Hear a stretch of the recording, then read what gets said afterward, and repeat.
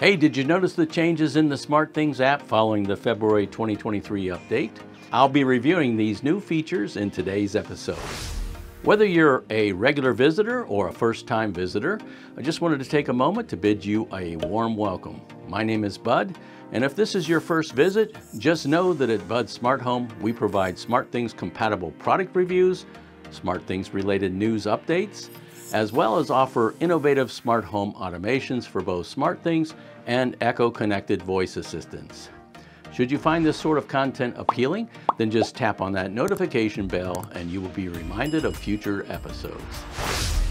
So I noted several changes in my SmartThings app following the latest update. If you are unaware of these changes, then open your SmartThings app and tap on that menu icon in the lower right-hand corner. You will see a listed option to review notices. When clicking on notices, you should find an app update notice dated for February 2023 in the list. Inside that notice, you'll find three specific updates. These three featured updates include Explorer, Discover, and Test feature. If you haven't yet installed this latest update, there is a link at the bottom of that notice screen so that you can access that update. Let's first talk about the Explorer feature. You will find the Explorer feature at the very top of the menu screen. The Explorer feature is designed to help you get the most out of your app by showcasing the newest features and the products available for SmartThings. At the time of this episode, it features three items, which includes information about starting a smart home, remotely cooling your smart home in preparation for the upcoming summer months, and information on how SmartThings can help you host a smart home party. Each article provides compatible product recommendations and cost so that you have the needed information necessary to implement the featured item. The second feature, which we'll cover, is the Discover feature. The Discover feature can be accessed within the Automations tab. Just tap on the compass icon in the upper right of your automation screen.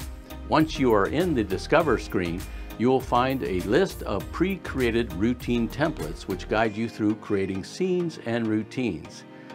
There are templates for home security, media experience, and energy monitoring, to name a few. The Discover feature is also the area to find smart apps, such as the Smart Lighting app. I use the Smart Lighting app to control both lights and switches. This app provides the ability to create more complex automations based on a variety of inputs, including motion, open and close, presence, mode changes, specific times, or you can set up a routine based on sunrise or sunset. The third feature which has been added is one that I've been seeking for some time now, and this is the ability to test routines.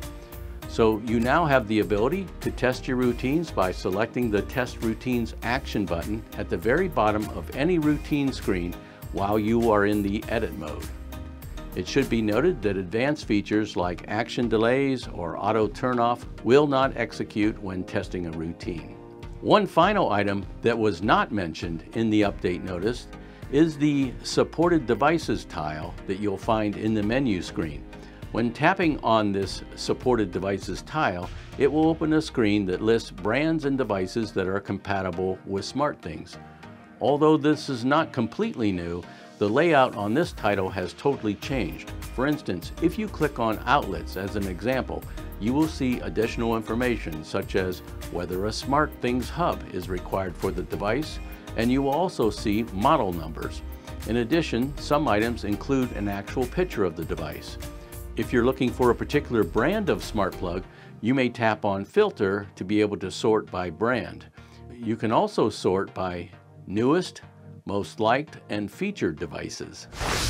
So that's all I have for today's episode. I ask that you tap on the like button, but only if I earned it. Hey, thanks for joining me today, and as always, keep automating and God bless.